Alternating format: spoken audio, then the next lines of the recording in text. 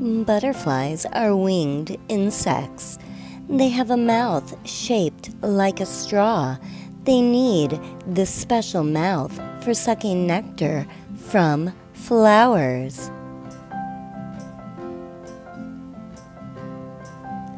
Butterflies have antennas, head, thorax, abdomen, and wings.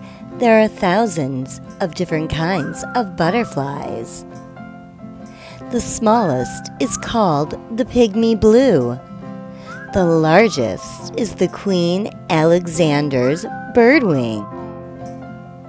The wings of a leaf butterfly look just like real leaves. The way it blends into its surroundings is called camouflage. Butterflies start out as eggs.